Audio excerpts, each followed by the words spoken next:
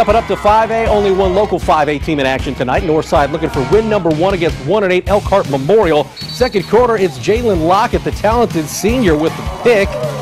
Oh, but Elkhart Memorial up 14-zip. Ronald Collins looking, but he's picked right there by Nolan Gross, and Gross takes it all the way back to the Northside 15. A big return into Northside territory.